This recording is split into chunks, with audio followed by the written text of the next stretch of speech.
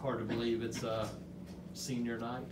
Yeah, it went by fast, so yeah, it's exciting though. What does it mean to you and the rest of the seniors? It means a lot to us. We've been through a lot of ups and downs during our time here at Auburn, and to go out and possibly be an undefeated team at home this year, one of the few teams to do it, means a lot. So we're gonna play our best. How would you kind of sum up your 4 years at Auburn as you kind of reflect on it in the senior night? I don't know.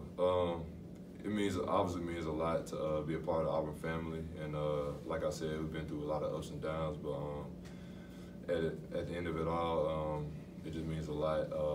All the fans have my back when times were hard, and it was great winning here, so it just means a lot. How have you grown personally, individually, since you walked on here as a freshman? Yeah, I feel like I grew up a lot. A lot of things. I had to make a lot of adult decisions regarding either coming back or leaving, or just a lot of different things off the court, but it made me a better man at the end of the day. To see this program where it is now, how much pride do you take in all you guys having been a part of this?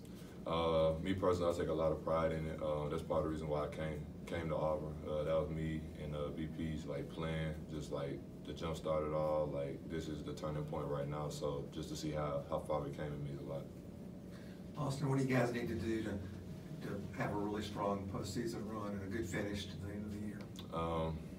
Pretty much to sum it up, not to talk our heads off, we just got to rebound, play the best defense that we can, and just always have energy on both sides of the ball. So we just got to continue to play good. Do you think this team has another level it can reach, especially with the core coming back from injury and now Jalen Williams sort of working his way into the rotation? Most definitely. Everybody knows in the postseason we have to step our game up, and I feel like everybody on the team has another level that we can reach. So it's going to be exciting to see what everybody can reach and get to. So we just got to stay tuned. You mentioned possibly going undefeated at home. I mean, how confident is this team you guys get to play in front of your fans? How what? How confident is this team you guys get to play in front of your fans in that court? Oh yeah, the Auburn fans, they bring us so much energy and confidence.